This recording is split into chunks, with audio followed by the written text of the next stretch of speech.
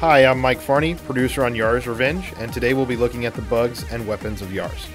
So the conflict of the game centers on the hostility between two races, the noble and long-vanished Yar, for whom the main character is named, and the industrial warring Qotile. The Qotile themselves are a parasitic alien race determined to capture and destroy all other intelligent species.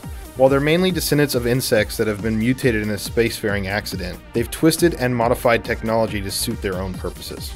In the game, you'll see that Qotile have basically thrown everything they can at you to prevent Yar from liberating her people.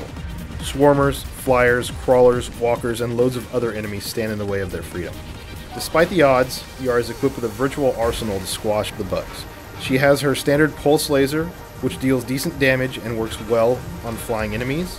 She can lock onto the Qotile forces and unleash a devastating barrage of missiles, and she's also armed with a railgun that is particularly harmful to ground enemies and crawlers. And if things get really out of hand, she can activate her shields to absorb enemy attacks, or even restore a small part of her health. All these capabilities are upgradable throughout the course of the game, either through the bonus pickups or armor advancements. The most powerful weapon in her arsenal, however, is the Zorlon cannon. Only usable in special circumstances, this devastating attack will kill most creatures on screen and deal heavy damage to anything left. We hope you've enjoyed this sneak peek at Yars Revenge, and look for it when it's released this spring.